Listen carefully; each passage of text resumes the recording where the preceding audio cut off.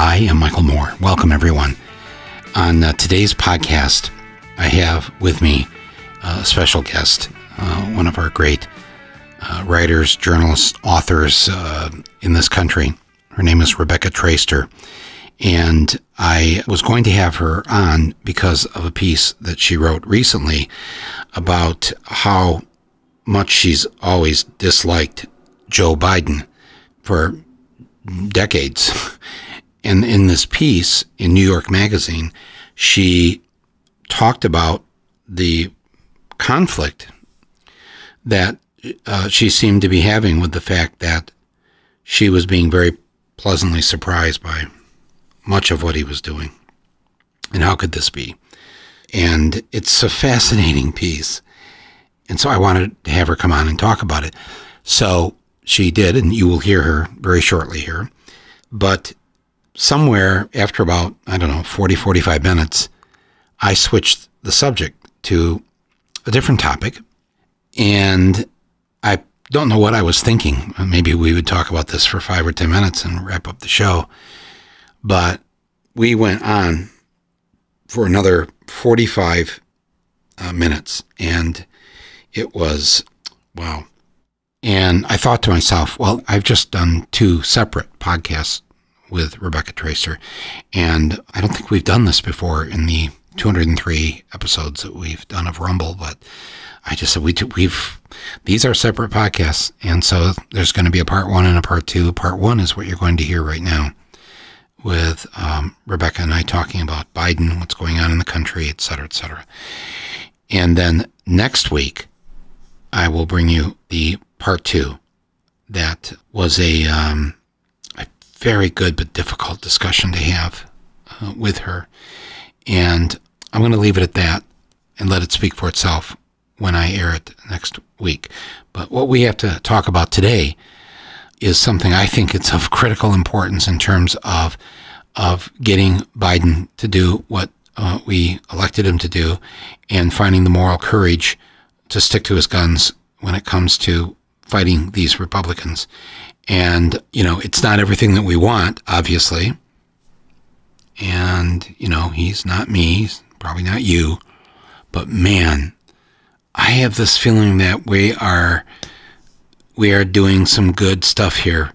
And we are going to stop these Republicans from destroying this country and the planet.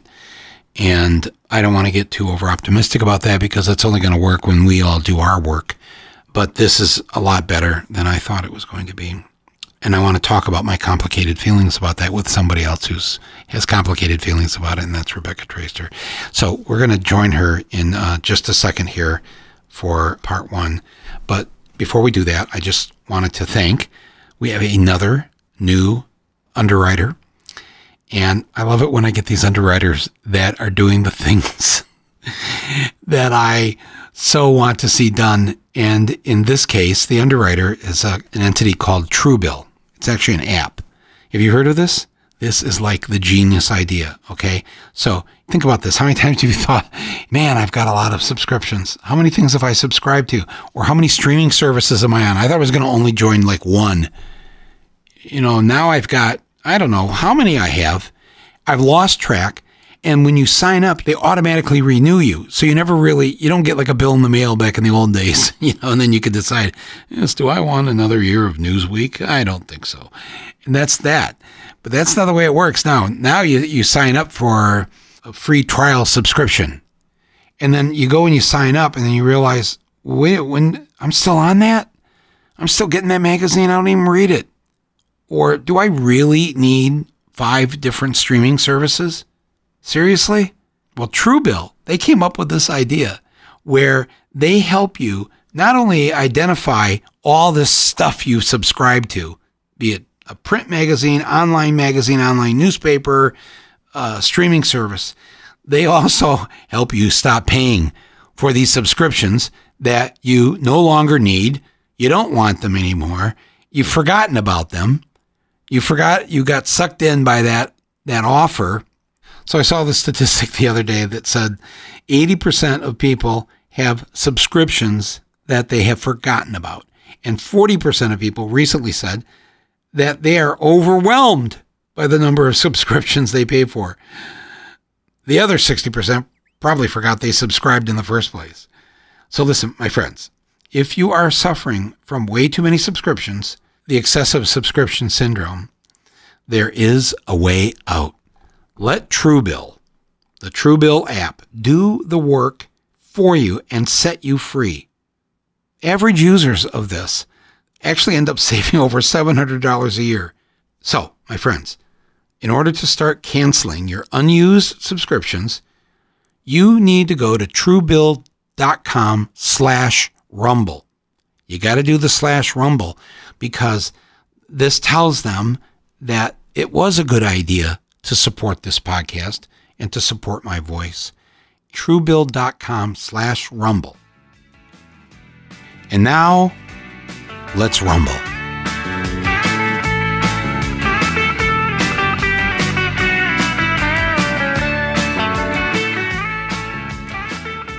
Rebecca Traister, my guest today, is one of our great writers on politics, gender, media, and culture for the past several years.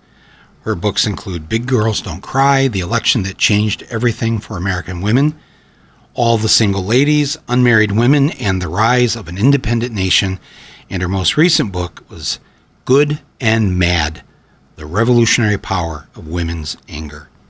She currently writes for New York Magazine, where she's written some of the most thought-provoking essays about the Me Too reckoning post-Harvey Weinstein. And her most recent piece, which I just found to be incredible and really fit in with what a lot of us have been talking about here on this podcast in the last few months. And that piece, if you want to look it up, and actually I'll have a link to it right here on my podcast platform page. The piece is called Biden's Big Left Gamble. The president is overseeing a sea change in the world of economic policy, and so much hangs in the balance. That is very true. I'm also very pleased to finally welcome to this podcast somebody that I admire a great deal and love reading her writing. Please welcome to Rumble, Rebecca Traister. Rebecca, thank you. Thank you for having me. I'm so glad to finally be here. I'm happy that it has happened now, especially after this piece that you wrote, where you are sort of pleasantly surprised as to how Joe Biden, who has been, if I may say this, on the wrong side, mostly the wrong side, of most of the critical issues of the past, well, let's just give it 50 years, and how he's governing and what's been happening. And I've said this before on my podcast that, you know, the political winds have been shifting to the left, and Biden has been blowing along with it.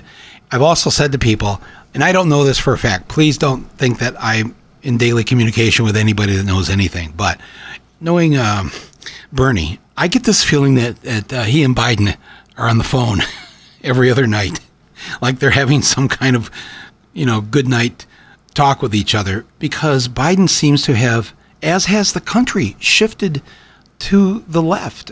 That we haven't shifted right. We've gone left. But tell me what pleased you with Joe Biden's performance. And I mean, how can any of us who are of a certain age, we remember what happened to Anita Hill in those hearings? Yeah, what happened to Anita Hill was probably the formative political or feminist experience of my life. I was in high school because I think to some degree my feeling about how Biden's doing could be framed as pleasant surprise. So, and I should say, I was very publicly and aggressively a critic of Joe Biden and his entry into the 2020 race. But I wrote a probably 3,000-word argument against Joe Biden based on his history, with regard not only to his handling of the Thomas hearings, but his history writing the crime bill, as a supporter of welfare reform, as a former supporter of the Hyde Amendment, and an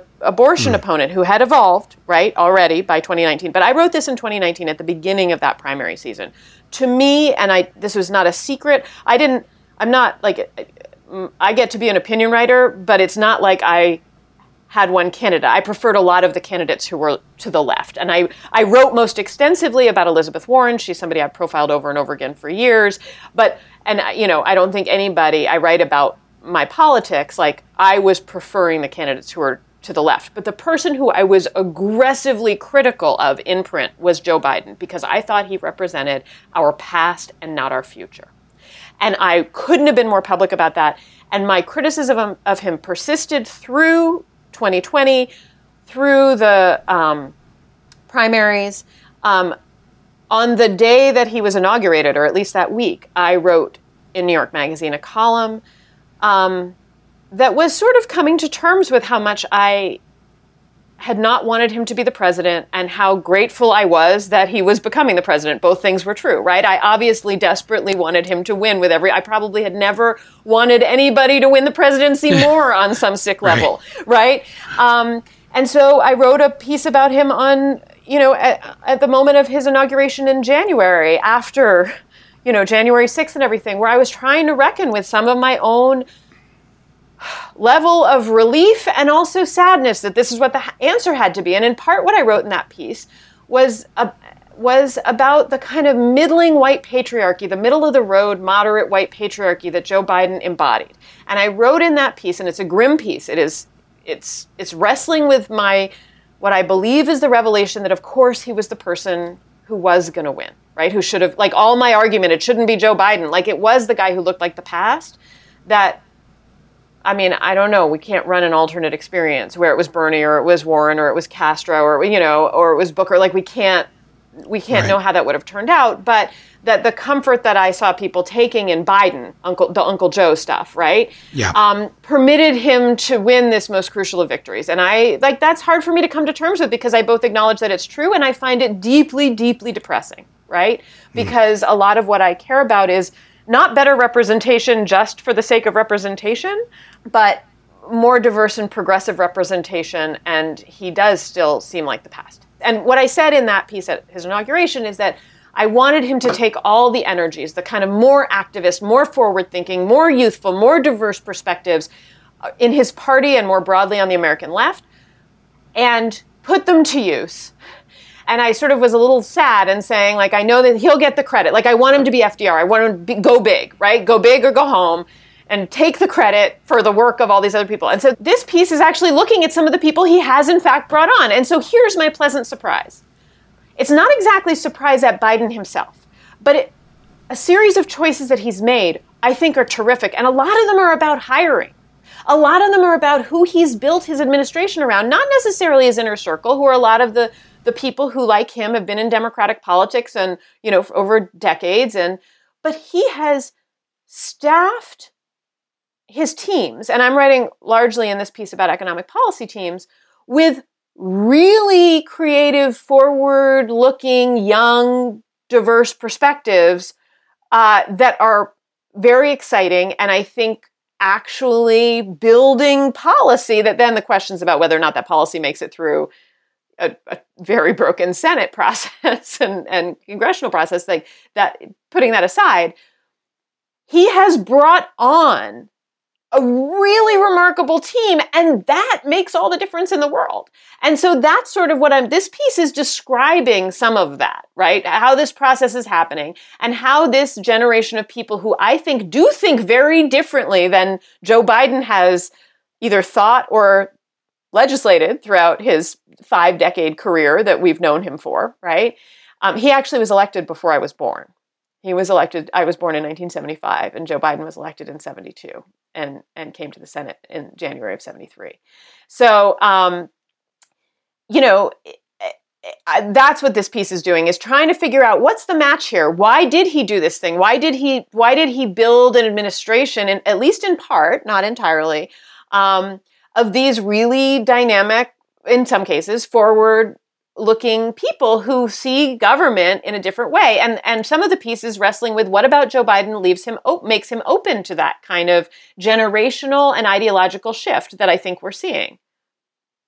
The thing about Biden that has been surprising and cheering to me, because I think he very well could have governed in the ways that would have matched my worst guesses about him, which would be in the spirit of the 1990s Clintonian into Obama years, sort of centrist neoliberal cowering position of what had been, until very recently, the contemporary Democratic Party. And I assumed that that was how he would govern. And he certainly has elements of that around him. But he has stocked his administration, in some cases the cabinet, but also the kind of 2 and 3 levels down into his administration with a really fascinating group of people. And the piece that I wrote a few weeks ago was largely about, a kind of economic policy side of things. I think it's, in some cases, it's true around immigration and climate. We'll see. But, he's brought a really surprising group of people who are a lot younger, a lot more progressive, a lot more diverse in their thinking, as well as in terms of their identities and their ages than I might have expected. And I think you can see that reflected in the policy that they're making, whether or not that policy gets through, and whether or not Biden and the senior Democrats actually know how to fight for that policy successfully, and if there is a path to fight for it successfully. These are all open questions. But a lot of what he's putting on the table is a lot more dynamic, a lot lefter than I would have guessed. And so the thing that I am pleasantly surprised by is his openness to a new generation of economic thinking and ideology and political and approach to politics and framing of the government, which I think is really important. He's really open to new ways to cast the role of government as a beneficial force in people's lives. And I think that is so crucial, and it's been missing for my, entire adulthood, practically my entire life from the Democratic Party, is a willingness to sort of aggressively say the government is a salubrious force, should be a salubrious force, should act to bring support, economic stability, healthcare, dignity to the lives of people in this country. And he's brought in a group of people who I think differently about that, and he's permitting them to shape policy. And that's very interesting to me. And so my piece was noting that, and then also exploring what's made him open to this path and to this sort of new generation of people. And there are all kinds of people who have hypotheses about what about Biden makes him a good match for some of these younger people. And the ideas that have come up through decades of activism that's been happening sort of outside the Democratic Party. And then that has, taken shape within the Democratic Party electorally, and has also happened within realms of economic policy. My theory is it's the ice cream. I think I've always felt that ice cream was one of the few things that we have of maybe perhaps some proof of a higher power on this. Because no human could ever invent something that good. That's just, and this guy is nuts about his ice cream and the ice cream in the cone, especially. But I've also said, somewhat seriously, that having been raised Catholic and being a recovering Catholic at this point, I guess, this guy, his religion, his faith, however he fashions it, he's the first president in my lifetime that doesn't fake go to church. He really is going to Mass. Mm-hmm. And there's something about it that, and perhaps it has been affected by the losses in his life, maybe this final loss with his son, and so I've seen this happen with people sometimes where it's not just about going and kneeling and saying prayers and all this, but it's really about how can I leave this world a better place, and do it not just in my name but my son's name and in the others who've suffered, and I sense this in him. I also, it's these his other advisors, his 3 granddaughters. I think that they have just having read and seen interviews with them, they have made their voices as young women heard loudly and forcefully with him about some things, and maybe it's a combination of all of this. I don't know. Right now, I don't know if I want to know, because today, Rebecca, he is still pushing for the over $3 trillion, what he calls the human infrastructure. He won't let up on it. They've told him to stop. Manchin has threatened him. You got to stop this, or I'm going. Manchin shows up at a GOP fundraiser this past weekend in Texas, and he doesn't. You said the modern Democrat, as you were describing this group of people, the Democrats, as always giving in, afraid of Republicans, afraid of the word liberal. Remember, you couldn't use that word. Oh yeah. So these are the Democrats that we've grown up with, and as adults just hated it. And he's not doing that. He's not giving up. He's still and every day, because I'm like you with this, and I'm like, I knew he'd give up on that. And then all of a sudden he comes back today. He goes, "Hey, what about my $3 trillion for childcare and all this other stuff that we've got to do? This is infrastructure too, and I'm not going to let you define it. I'm defining it because I know this is what the majority of Americans want." And I think that we cannot understate how remarkable it is to have a president pushing for that care economy stuff. I mean, and I'm of the mind that the reframing it as infrastructure is brilliant. There are lots of very smart people who disagree with me about that. But I think it's brilliant, and it is a way to take something that for years has been siloed as a women's issue, and in fact, and sort of find a kind of unfortunately masculinized framework that thereby legitimizes it, right, in the infrastructure, but it's also correct. They're the systems that need to work in order for people to live the lives they want to live, and need to live. And so I think the infrastructure framing is brilliant. I want to go back to the theorizing about what it is, because you said a couple of things that are very interesting to me. So I this wasn't in my piece, but a couple of people mentioned it to me, and I think it's absolutely true. The close relationship with the granddaughters, I think, is really important, because he does seem to have a lot of his inner circle in the White House are people who've been with him for decades, right? And a lot of guys who, like him, old white guys who've been around for a long time. But he has clearly a very close familial relationship with these young women. The thing you said about his religion, of course, to my mind, cuts in several directions. And it may be true that his faith guides him. It's certainly true that his experiences of loss, beginning with the death of his wife and child, and his own experience, and this is probably not separate from his understanding of the role that care work plays within the lives of family, his experiences of raising his sons for a period as a single dad, up through the loss of Beau, and his son's struggle with addiction. All these kinds of things give him an experience of loss, pain, and what you need and the resources that you need at hand to rebuild and stabilize. I think all that's really true and makes him empathetic. But he's also had all those experiences. Remember he'd had those experiences when he supported welfare reform, right? So that gets us part of the way, but it doesn't.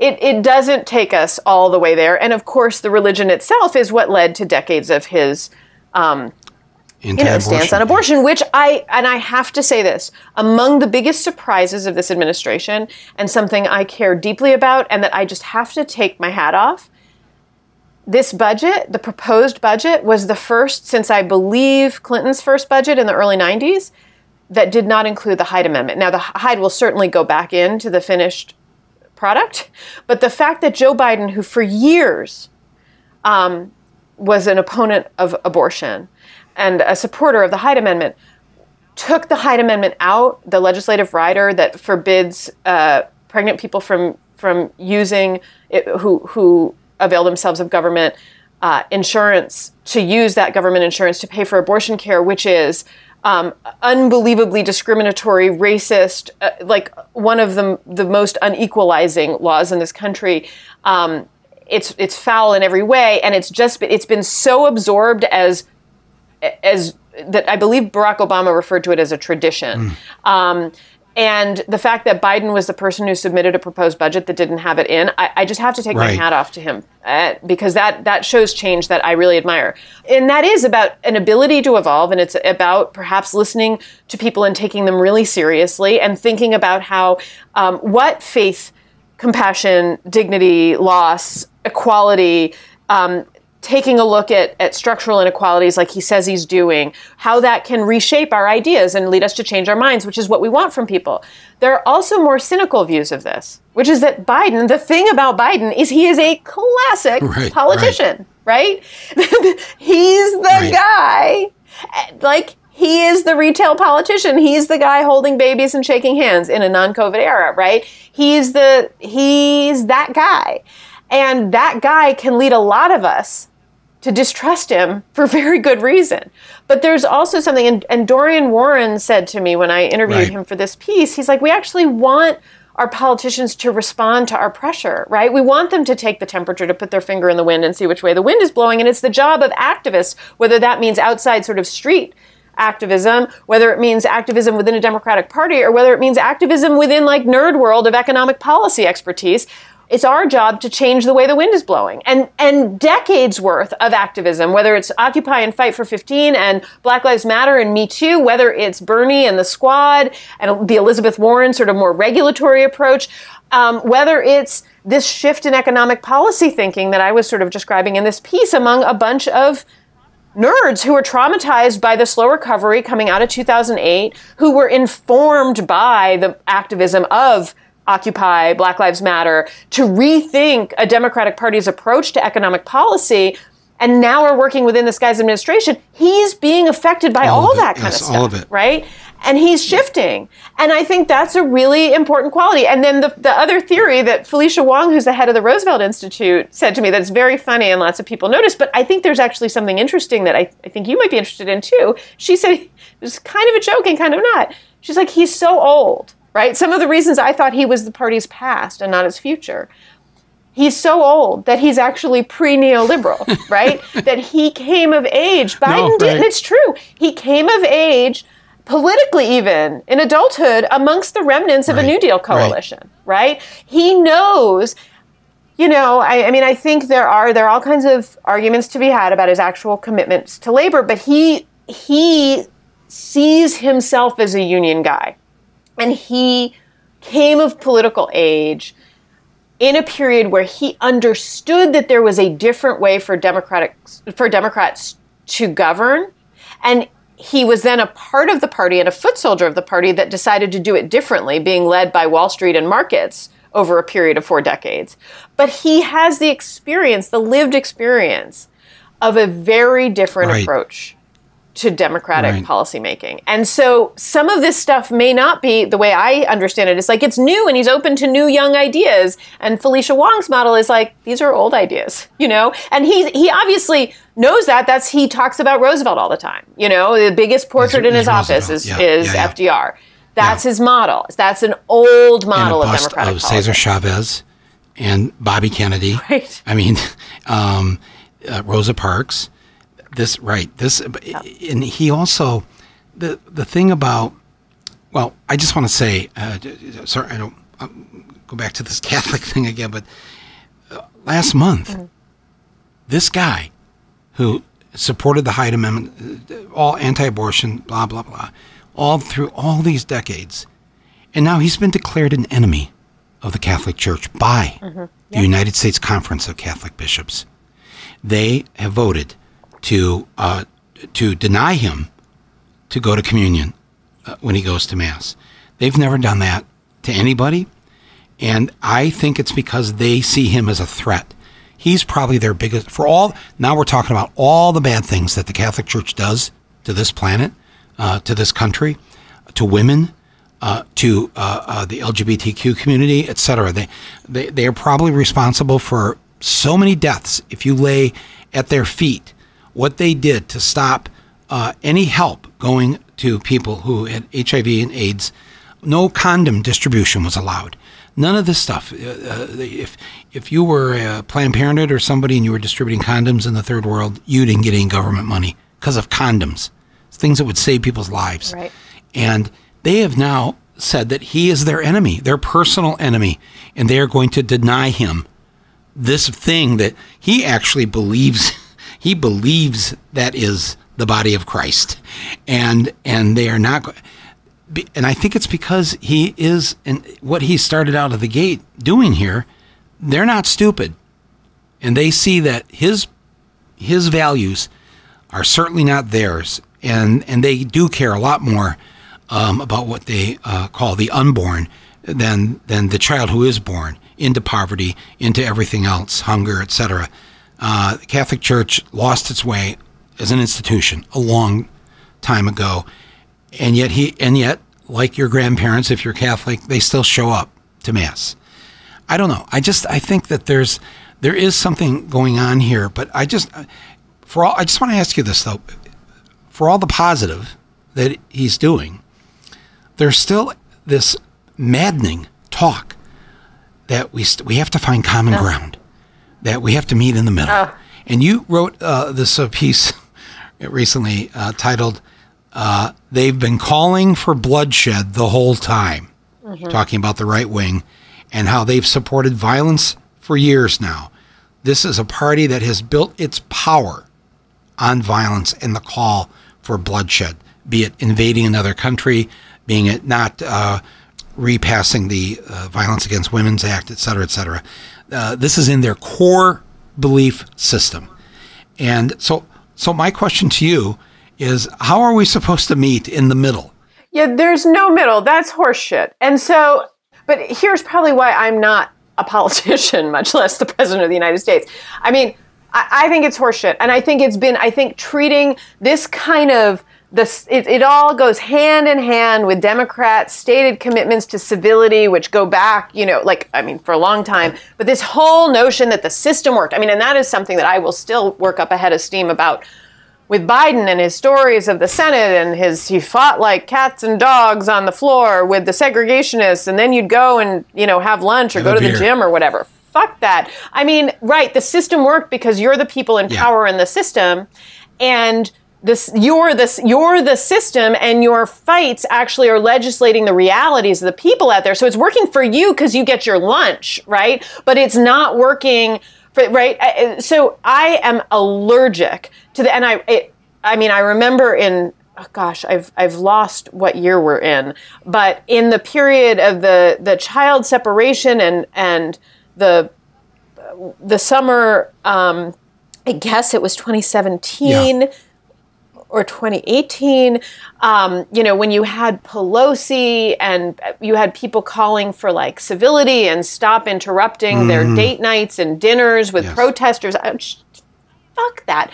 But listen, that is a perspective that is very much on the side of a kind of stirred fury and protest culture that I actually believe, right? There are all kinds of different schools of thought on this, right? But I think it's the culture of protest and the interrupting of the dinners of the people who are ripping families apart at the border, right? And the stuff that is deemed by many in power, including ostensibly on the side of, in the Democratic Party, right? Definitely in the Democratic Party, and ostensibly on the side of the greater moral good, saying, no, we can't, we need to be civil in our discussions. We need to work together. Right. I'm on the side of fuck that, protest them. However, I will also say that there are these kinds of challenges, and the expression of changing ideas come in many forms. And some of those forms are street protest. Some of those forms are demonstrations. Some of those forms are interrupting the dinners of administration officials, right? Some of those forms are profane. And then they may not, that's not the system working, right? It's not the legislators having their lunches together, right? In fact, it's those lunches or the equivalent being disturbed. But that's part of the work of, again, activism that happens in takes many different forms at many different times. That's different from it's distinct from some of the voter registration efforts, the voter protection movements we've seen happen. But yet, these things are all different forms of expression of dissatisfaction with the system, right? And that dissatisfaction is finding, albeit in very different forms, it's finding its way into that Biden administration. So if you don't have a culture that is mad enough to interrupt dinners 4 or 5 summers ago, or whenever, again, I've lost time. I can't tell you what year it is. I can't tell you what day it is, but I definitely know that several summers ago. We're 2 years before having Medicare for every person in this country. Free health care for everyone. Right. We're in that year that's 2 years before that. I don't know the number of the year either, but I know where I'm at. Right. But several years past, you had Maxine Waters, who has always been on the side of protest and the protest as a valid and cogent expression of dissatisfaction at injustice. You had Maxine Waters encouraging protest, and you had the members of her own party, Schumer and Pelosi, chastising her for it, calling for civility. And there are those disagreements coming from the system versus outside of a system, and yet the outside of the system, like things that we saw, contributed to a greater cultural and to all of us knowing that, wait, what's happening around us is wrong. And there are people mad enough to say it in whatever form it takes. And of course, that is true when it comes to issues that's border issues and immigration issues, and it's climate, and it is climate protests, and it is the sit-in in Pelosi's office the first day of that first day Congresswoman Alexandria Ocasio-Cortez attends, right, when she first comes to Washington, in January of 2019, right? That's protests that happened within the system. All of this gets to Joe Biden eventually, right? That's part of what shifts. That's the wind. That's Dorian Warren's. It's our job to shift the wind. And some of that is that impolite stuff. It's sitting, it's interrupting dinners, or it's doing a sit-in in Nancy Pelosi's office, or it's AOC running to unseat a Democrat who's been sitting in his seat for a long time, and she unseats him, and then she's at Nancy Pelosi's door too, alongside protesters. And I mean, this is all part of the larger system of changing the wind. Yes. Yes. But here's my fear: if the Senate, if we don't end the filibuster in the Senate, and for instance, get these voting rights bills passed, nothing else is going to matter. We might be on the path to being a permanent minority rule country. Do you think Biden, does he have an end game here with the mansions and the cinemas of this world? If I understood the inner, one of the things is that I have almost no access to the inner, like I'm taking, the reason that when I wrote this piece about what's going on within the, within a Biden economic policy team, talking to people, some inside and some outside his administration, I am so distant from what is going on in the head of Joseph Robinette Biden, I can't even tell you, right? Like he is a complete mystery to me. He's a president-shaped president. I am very interested in what this president-shaped president is doing, and I'm very open to all kinds of guesses about why he's doing it, and some of them may be sort of guessing at like his psychology and his experience of loss, or he's really old and is pre-neoliberal, or he's listening to young people. But the sort of, does he have a plan with Manchin and Sinema? How could anybody have a plan with Manchin and Sinema is my first question. Again, this is why I'm not a politician and not the president, because I'm like, how do you deal with it? I mean, like, I get sort of mad from the outside, like, get your people, come on, Schumer, come on, Biden, like, collect your people, get them under control. Right. McConnell wouldn't let this happen. So, but then I think, what do you do? These Manchin and Sinema, this is a degree of malevolence that, what do you do? How do you fight it? So I don't have a plan. My plan from the outside is pull it together, people, be a party with a tiny majority that is one health crisis away from, it's not a real majority, right? Yeah. And I mean, even in numbers, it is one health crisis away from a minority. I have one idea of how I think he could do it. Okay. But it's old school politics and not the kind that we like. But I remember Lyndon Johnson getting all those Southern Democrats to vote for the Civil Rights Bill and all of that. And he just brought them in one by one. And I don't know, he was like 6'5" or whatever, and just towered over them and just got out his finger and wagged it at them and said, this is what you're going to do. But I don't like that. I'm not suggesting that by that. Well, there's also, who's their God, right? Because I don't know, maybe I am Democrats' God? Yeah, because whose Manchin's God? Because I know what it is. I know what it is. It's money. Money. Right. You bring them in and you buy them off. You go old school on this, and you buy them. You don't buy them off by getting Manchin a yacht and cinema some resort property in Mexico. That's not how you do it. They want to get reelected, and the best way to do that is just have them come in and just say, tell me whatever it is you need for West Virginia. What do you need for Arizona? Right. You talk about pork. I've got so much pork to give you. It's limitless. And so what can I do? And who would be opposed, actually, to making West Virginia a better state, better for its poor people? Arizona. Just say, what do you need? Because we need your votes to get this voting rights thing passed. We need to pass this infrastructure stuff. And you've got to do this. And I am willing to give you things that are not in this budget. I'm going to put them in the budget, and I'm going to tell all the other Democrats they've got to vote for it. Just make your list. Give me the list. Just give me the list. Does this sound like Mike? Don't go back to those days. Don't do that. Right.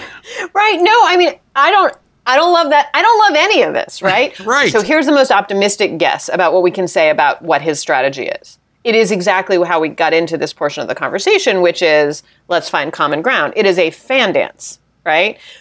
And I mean, because there's part of me that's like, Christ, this can't be real, right? You were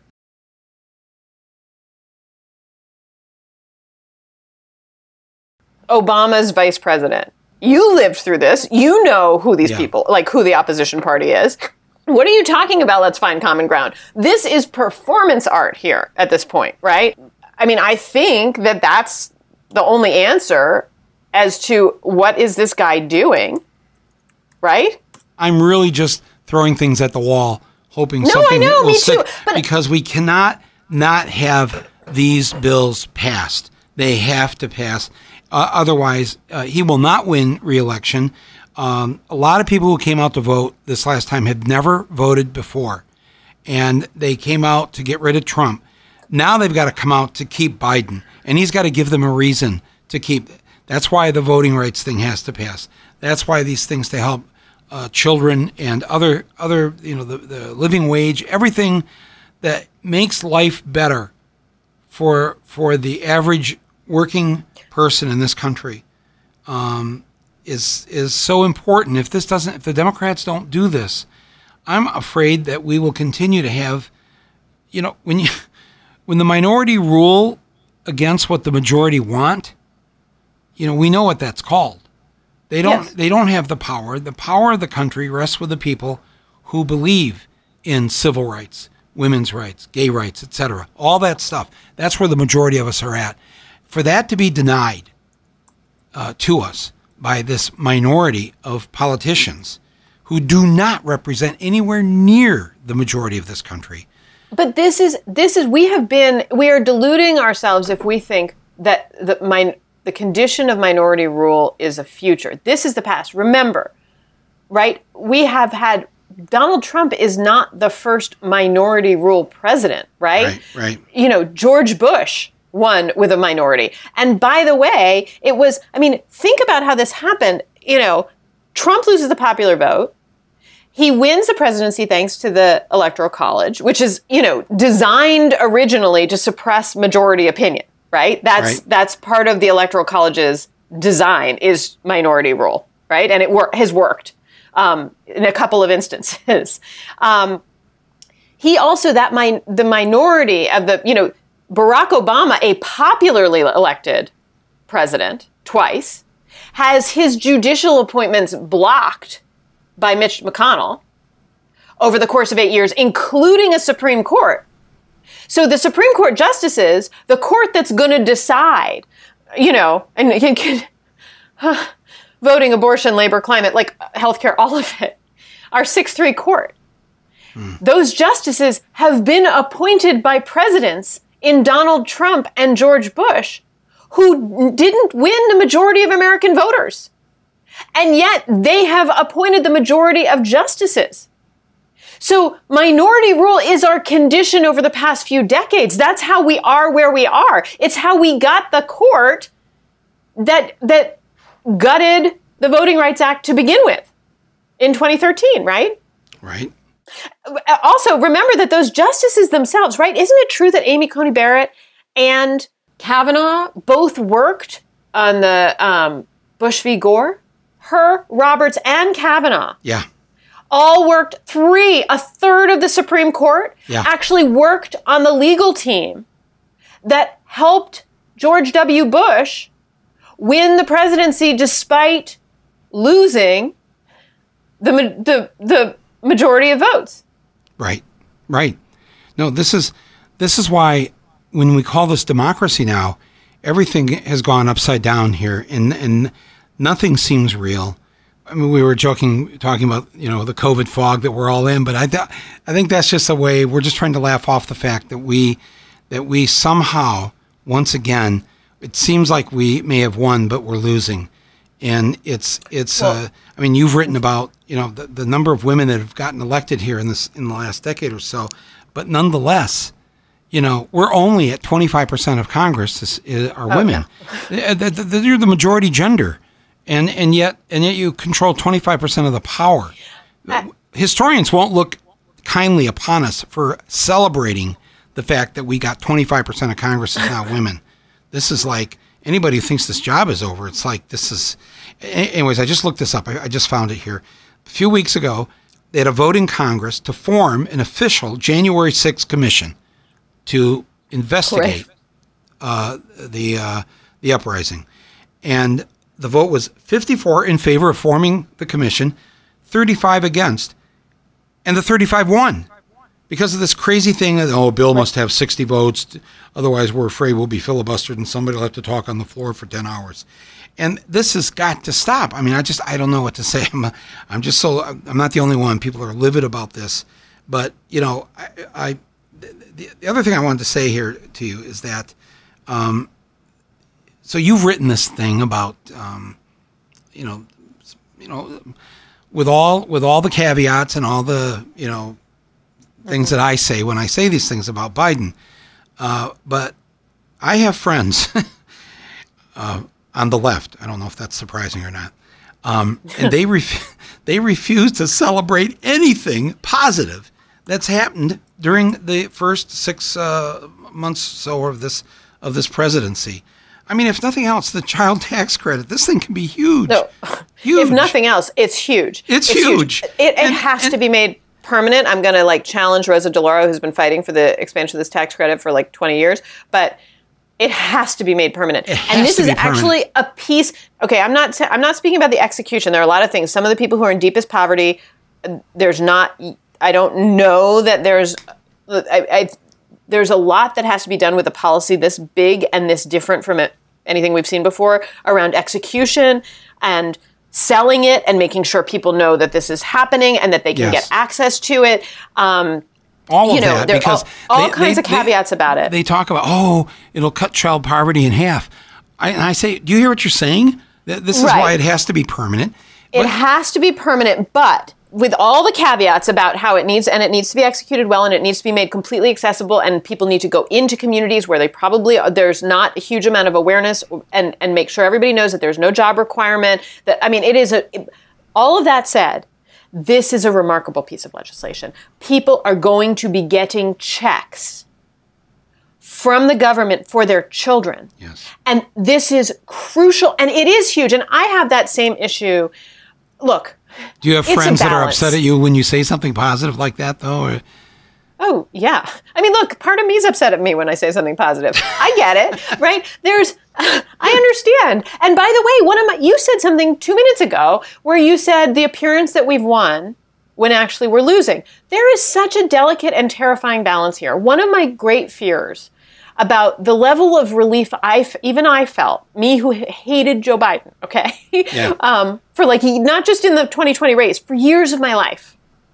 Joe Biden was everything I didn't like about the Democratic Party. And the relief I felt in his victory scared me a little bit. Because I do think that all this stuff we've been talking about, the disruption, the activism, the fury, the pushing, everybody being able to see how cruel and unjust things were. And Trump shone a spotlight on that, right? And I would, like, that's not like silver linings of Trump. There are no silver linings of Trump. None. But there was an undeniability about the venality, right? Mm-hmm. There was a visibility and a lack of window dressing around the malevolence, the venality, the cruelty, the bigotry, right? Mm-hmm. That made people aware. And then one of my big fears was we're going to put a president-shaped president bandage on that, and we're going to feel such relief, right? And the relief is going to be numbing, and it's going to be anesthetizing in a way that's really dangerous, because it was the being asleep that got us to this point to begin with. Right? It was the passivity and the sort of like gentle feelings of relief, and I don't need to think about this anymore, and I don't need to be angry, and I don't need to be unhappy, and I don't need to post 100 angry things on Facebook every day because it's Joe and it's going to be fine. That terrified me, that we were actually going to be too pleased, that lots of people who, who had been awakened to how cruel so many systems in this country are, we're going to just feel like, well, now we fixed it. And they were going to go back. I mean, the joke is back to brunch, but this has been a real fear of mine. And so how do you balance that fear and wanting to keep people vigilant and wanting all your friends on the left and my friends and part of my brain that's like, no, come on, this is not good enough. This is like, what about climate? Where the hell are we on the, what is happening? There's a heat dome. All these things that are not done, that are so dissatisfying. You want to stay vigilant. You want to stay angry, and you have to, because that's how you keep pushing them. But there is also the failure to acknowledge the moments that we've won. And I think it's crucial, or have won something, right? And I think it's crucial, especially in the effort to maintain vigilance and anger, to see the places where that vigilance and anger and work and effort over decades has created some change. Right. It matters. I do agree with that. I'm saying that because in my lifetime, I don't want to see a Congress that's just 25% women. But at the same time, if we don't take time to celebrate these victories that we have, it's hard to keep everybody. We got to keep moving, folks. And it's like, man, can we just get just a sip of water here, please? I'm in the desert. Right. You need to. And I think people who have been, a lot of these lessons are things, so many people that I have written about over the past few years and who I have met and talked to and whose sort of awakenings to anger I really admire, right? A lot of people who didn't think much was wrong. There's a whole population of suburban white women, upper middle class white women, who were really awoken to injustice during the Trump years. And, there are lots of cynical approaches to take to that population. There's a lot of really earnest, it's a very interesting group of people and ideas that I have been reporting on and thinking about a lot. But one of the things I found is that if you do not come from a tradition of protest and struggle, right? If you are not somebody who has been engaged in those fights for most of your life, and if your parents weren't engaged, and if your grandparents weren't engaged, and if your community hasn't traditionally been engaged, and in fact, has been, if you've been complacent, if you've been part of a complacent community that, in fact, is on the profitable and abusive end of power inequities, there's not a great model for how do you put everything out on the line to fight, right? Whether that's registering voters, whether it's becoming part of, whether it's sort of awakening to various forms of injustice and using your resources to fight them, and whether it's just caring, it's just putting like people who care about these things know how painful it is and how often it is likely to be that you're on the losing side if you're fighting from the outside, or if you're fighting for the top from, alongside the bottom, right? We also have to have models for rest and appreciation of moments of victory and joy and fun and communion and community and coalition and the things you get, even because there's so much loss, right? There's and a lot of people who are new to activism who happen to have been like white middle class people who'd kind of been asleep for a lot of their lives are used to levels of comfort and also used to levels of winning. And so there were moments during the Trump years, like the confirmation of Brett Kavanaugh came as such a shock to a lot of people, right? Who were out there protesting with all their heart. And then he was confirmed anyway. And it was like, what? But that's not fair. It's like, right, that's the experience of protesting injustice is often having that injustice confirmed for you, you know? By losing. And so there's a lot to be learned for people who are new to this kind of engagement, but we must keep people engaged. So we have to offer models of like, yes, you got to keep working and you got to stay angry and you got to keep awake, but you also got to take your moments of pleasure and joy and affiliation and fun, because otherwise you're going to burn out. Absolutely. It's, so I hope everybody took that the right way when I said that, how much we still have to do, because I know that most people these days, especially during this pandemic, are just struggling to get through day by day, and don't know what's ahead, fear what's ahead. Now we have this new variant in front of us. What will happen this winter? I mean, the fear that people have to live with right now, it's significant, and but at the same time. When you say that about, I assume that you've probably taken your kids to demonstrations or whatever. Is that how you were raised? Did you have parents like that? I had parents who were. I didn't have take me to demonstration parents. I did not grow up in a protest culture. I grew up in a house that was very left. My mother had grown up like in a staunchly Republican family on a potato farm in northern Maine. My father had grown up in a socialist household in the Bronx.